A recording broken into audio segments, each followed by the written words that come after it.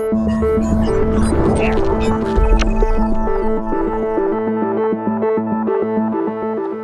to ITU Telecom World 2019 here in Budapest in Hungary. We're very pleased to be joined in the studio by Gisa Fuatai Purcell, who is Acting Secretary General of the Commonwealth Telecommunications Organization. Gisa, welcome to the studio. Thank you, Max. Now, I'd like to start off by talking about connectivity and what makes connectivity meaningful. Connectivity is the key for digital transformation. With the advent of the digital economy, 5G, connectivity is the key. And I know in the Commonwealth, there's a lot of countries that still employ 2G in the rural areas. And as you know, 2G facilitates calling between each other. They can't call overseas. And that's how 3G came in, to enable people to call outside of their own country. But then what they found is that the speed was not right for the internet access. So 4G comes in, and now it's 5G. And all these emerging technologies, it's about connectivity. Otherwise, government is unable to move forward digital transformation so that they are able to provide the much needed public services that they need to do. And with this digital transformation, it's important because it allows governments to provide these public services in a timely manner, much faster way of doing it, so that the whole country benefits. And how is the CTO contributing to accelerate connectivity?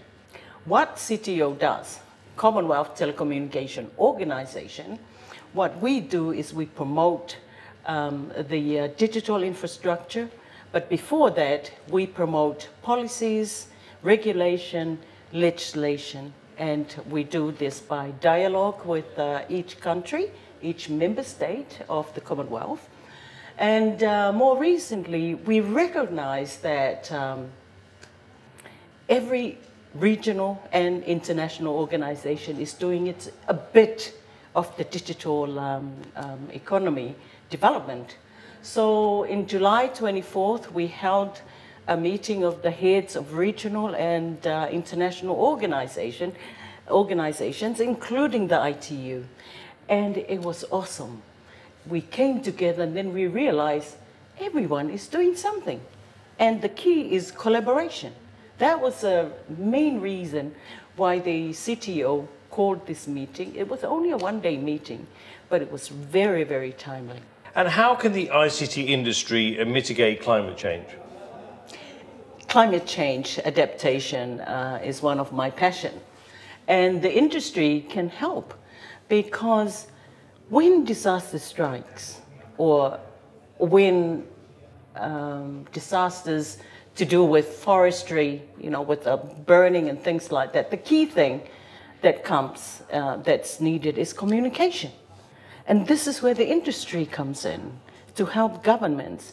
There's assistance if it's disasters like hurricanes or cyclones.